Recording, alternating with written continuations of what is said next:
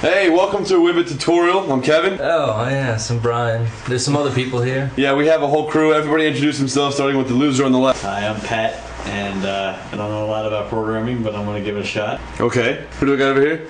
This is Ryan, and I think I was kidnapped. I don't remember much from last night, so... And we also do have a chick here. Who's the chick? Where is she? Real life girl. It's Molly. I'm right back here. Today's WiBit tutorial, we want to take a look at a variety of, Unix commands? Yeah. Start to get the beginner used to using a more Unix environment. Is there anything you wanted to add to that? Through a terminal, just all the major commands. Right, okay, why don't we say a little bit about the environment that we're using. What do we have here? SUSE 10. So here we have a... Easy bake ovens now, ready? Muffins are done. I can smell them. I think your light bulb burns out. Here we have a SUSE 10 live disk desktop here, just straight right out of the box, right? Yes. Okay, so what we're gonna do is we have this broken up into different categories. The first one, we're just gonna introduce you to how to open the terminal and just access the help. Right, access help. That's the best way to start it. So long as you know the 2 help commands, you can figure anything else out. Absolutely. So the simplest way to open up a terminal in SUSE Linux, and a lot of distros have their own ways to doing it, whether it's clicking an icon or right-clicking on the desktop and selecting right. But with SUSE, it's very simple because if you follow the mouse down to the left, this right here says console. And what is console? Console. Right. It is the shell, right? The bash. Right. Terminal program. The command line to the whole operating system. Right. And in KDE, they just call it console with a K, just to fit the whole theme. So we're going to click on that. Here we go. I'm going to go ahead and open up the screen.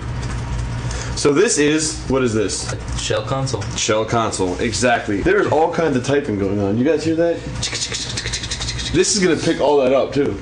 I was actually tap dancing, but if you want to say in that too, I'm a tap dancer. Alright, so the first thing that we want to do, in order to show how to use the help commands, I think it'd be good if we just showed a simple command first. Right. Okay. Maybe like list directory, something like that. Sounds good. So I want to try as hard as I can to make no references to Windows. So I don't want to say that the list command is like the dir command. You know what I'm saying? Right. You're taking that breakup with Bill Gates pretty hard, Kevin. Yeah, I know. So I'm going to try to keep this Unix specific, use as little MS-DOS and Windows references as possible. So we're going to start with the list command. Which is a lot like the dir command. Which is a lot like the DOS dir command.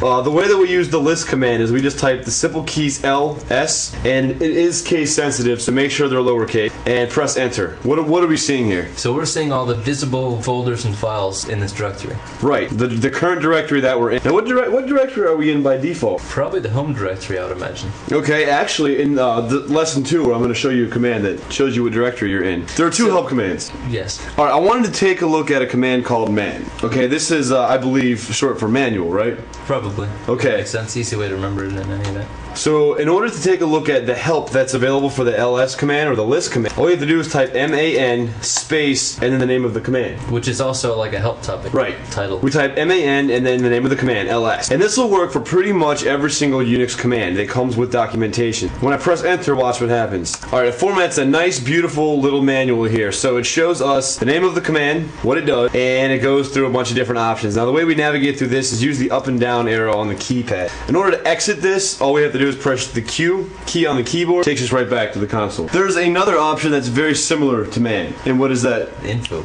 Info. That is the info command. So we type info space, name of the command, ls. Enter. Yeah, so what this does, this kind of gives a little bit more, I believe this gives a more in-depth description as to what's going on. Like the ls command was first founded in 1945. Right, you know, by, William Penn when he was fighting the abolition movement or something like that. So we can just kind of scroll up and down here, and it shows us a more in-depth... More like encyclopedic definition of the command, opposed to like a technical usage. And to exit this, I believe it's the same key, Q. Okay, now we got started in the Unix console. We've opened it up. We've ran the help command. So if any time during the tutorial when you find yourself running through these commands, you want some help on a command, just type man command or info command, and that should be able to give you the proper documentation to take you further along. And we're probably going to be referencing these throughout the tutorials as we go through and play with these commands a little bit. So before I end lesson 1, I just want to go through a cool little simple command. The clear screen command. Nice. Yeah, it's pretty complicated. What is that? Clear. Clear! You type in the word clear and you press enter. It's going to give us a fresh console. Bam, just like shaking an etch. Okay,